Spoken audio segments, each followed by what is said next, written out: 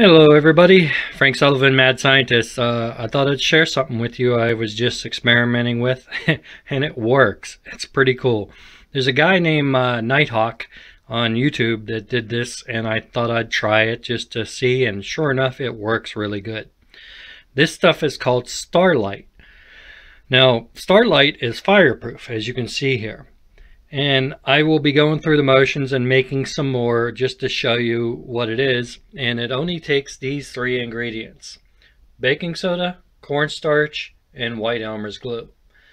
Now, I did run into a small problem. Do not get the fast drying type. It's an extra strong Elmer's glue. That didn't work too good. But this Starlite,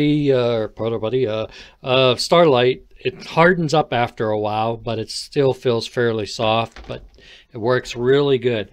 I'm going to take a torch and show you exactly how well it works.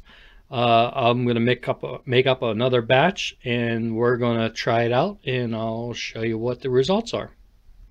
Now, just for some references, this is the cornstarch. And it doesn't have to be exact, but I put in that much and maybe a teaspoon or a little over of baking soda.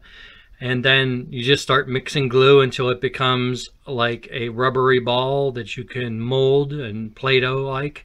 And I will show you that shortly as soon as I mix up the rest. Alright, I'm back, and there's my little ball of putty. Now, just note, it takes a little bit to get used to mixing this stuff. When you mix it, it seems a little sticky, but it will be that way, and eventually over a little bit of time in mixing, it will come into a ball of putty to where it doesn't stick. So if you've got this on your hands, don't worry about it, because it'll get all over your hands. And eventually it will dry up to the point where it'll take everything right off your hands and make it right back into the putty. Now I'm going to mold this, and I'm going to probably put this right over one of these cups, which easily melts from a torch. So we're going to see what happens. Okay, I'm back, and now just I should note, this is wet and it works better whenever it's dried up. However, it works plenty fine while it's like that. So here we go. Without shot here, I'm going to get this torch and we're going to see what happens with it.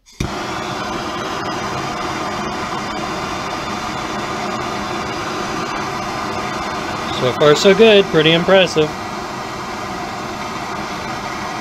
One of these plastic cups will be really melting by now.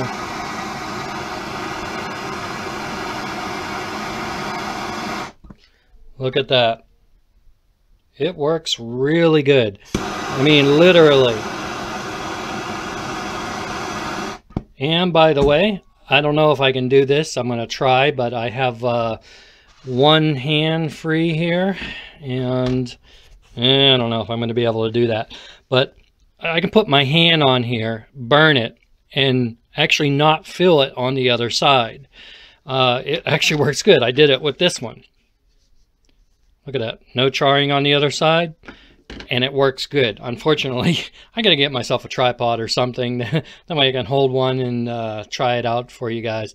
But I just wanted to run this over and put up a video and thank NightHawk. He does a really good job at videoing this. And I just threw it together just for sake of seeing what would happen. And this stuff works. I mean, it really works. And there's also another video it's worth mentioning. A guy made a bowl out of this stuff, and he put thermite in it. I thought for sure the thermite was going to win, but it didn't. The Starlite beat the thermite. Go figure. And that's a major heat, even more than the torch could give. So, yeah, just something that's real neat and could be useful. Have a great day, guys, and keep on inventing. And I got a few more inventions and videos coming up in the near future. Okay, back. One last thing. I did figure a way to do this, so I'm going to put the torch on, and I'm going to put my hand right in here. If that melts, the plastic melts on my hand. Here we go. Oh yeah. Getting toasty. Nope, can't feel a thing. That is awesome. Nothing. That's great. So, just wanted to show you Starlite. It's amazing stuff. You cannot feel it underneath it. I literally put my whole hand underneath this one, and I couldn't feel a thing. So, it's really neat and unique.